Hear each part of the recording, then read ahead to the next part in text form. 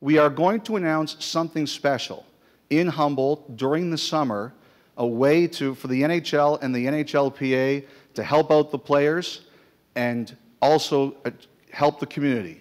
And to introduce that, we'd like to invite up to the stage from the NHL, the Director of Social Engagement, Andrew Ferentz, and from the NHLPA, one of the divisional representatives, Chris Campoli. Thank you, gentlemen. Thank you. Thanks, Elliot. All right, so tell us about August 24th. Yeah, thanks, Elliot.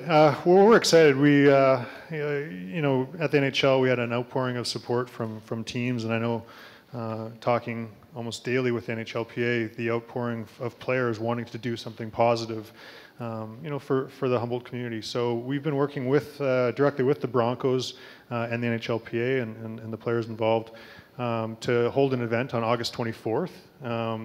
It'll be multifaceted. We have obviously a Cup winner, recent Cup winner Chandler Stevenson, who unheard of. Usually, you know, before you win the Cup, you don't even say the word Stanley Cup. But he actually, at the start of playoffs, you know, told a lot of people about how he wanted to take the Cup to Humboldt if he won. He's a Saskatoon native, and you know, so I was cheering for him, obviously, for that reason alone. And lo and behold, he won, and Chandler's going to have a day in Humboldt with the Cup on August 24th, which will go hand in hand with our event, where we're going to have some NHL players come into the town of Humboldt and have an on-ice component as well with the Broncos players for next season. I know the Humboldt Broncos are organizing next year's season, so we hope to kick off a new year of Broncos hockey with the NHL and NHLPA. I think it's going to be really crazy. I think the community of Humboldt needs that, honestly. They need that to come to them, and that's really nice of Chandler Stevenson. I know him personally, and he's a character guy. He's perfectly, a really, really great guy. And so kudos to him and Braden Shen as well.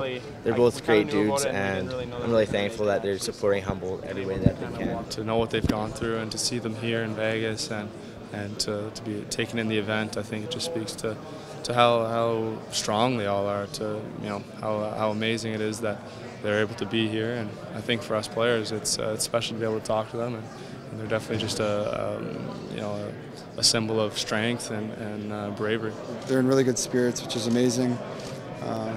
You know, you're just trying to keep it pretty casual. You don't want to get too heavy, but obviously you try to let them know how sad you are for them, and hopefully they're doing okay and being strong. I mean, it's I can't relate to anything what they've been through, so obviously it's pretty special. It's very special. I was fortunate enough to be able to meet them here today and their parents. So just to see them here and what they've been through, it's good to see that they seem to be in a better place now. So that was fun to see. A special group, and you know, it's obviously it was a big deal in the hockey world, but I think it was a big deal not in just the sports world, but in the world in general. You know, very, very touching and sad story, and unfortunate.